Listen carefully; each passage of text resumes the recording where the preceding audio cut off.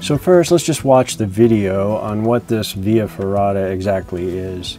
And then at the end, I will show you, fly in some maps so you can see where it's at, and we'll talk about some more of the details.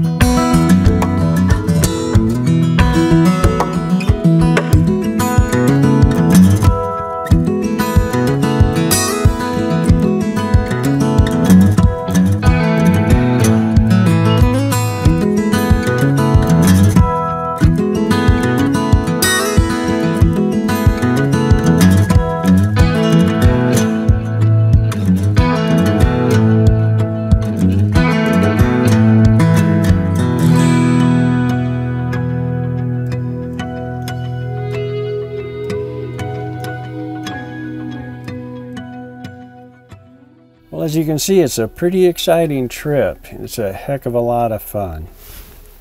So let's first look at where this is at, and I'll bring some maps in here so that you can see. It's just outside of Telluride to the east, very, very close to town. There are two parking lots that you can use to do the traverse. The lower one you can get to with a two-wheel drive, and the upper one requires four-wheel drive to get up there. There's a sign that says you can't go up here unless you have high clearance four-wheel drive. The optimum way is to park one vehicle at the bottom and one vehicle at the top. That way, when you're done with the traverse, you can drive back up and get it. We just walked the road back up to the top parking lot, and it's not bad, it's just kind of boring. And there's a lot of Jeepers coming down the road, so you suck a lot of dust. So from the top parking lot there, you cross this bridge and immediately go up and right. It's a steep section of trail, and that lands you on the traverse. And once you're on the traverse, I would Well, I would say it would be impossible to get lost, but I've been surprised at this before. So it's very easy to follow. It starts off at a real nice trail, going through some trees and gets close to the cliff.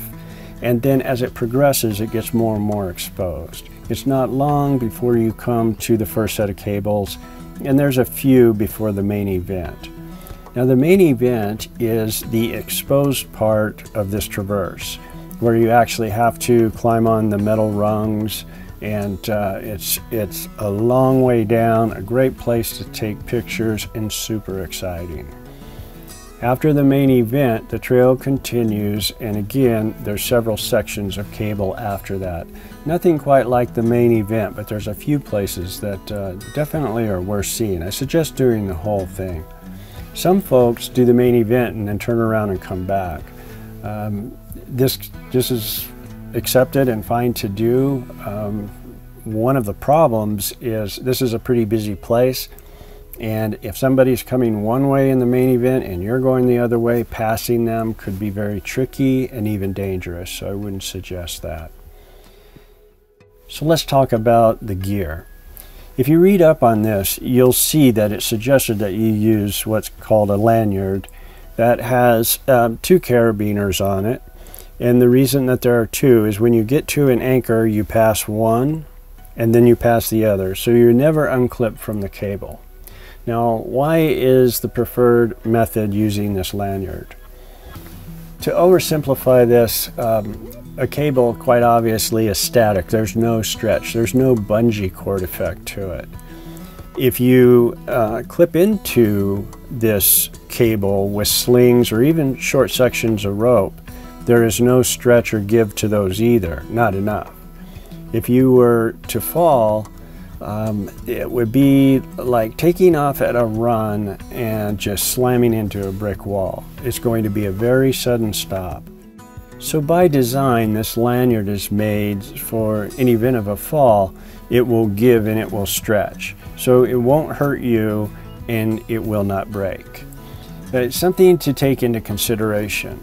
The other thing is I would highly suggest using a helmet on any rock climb, anywhere, anytime.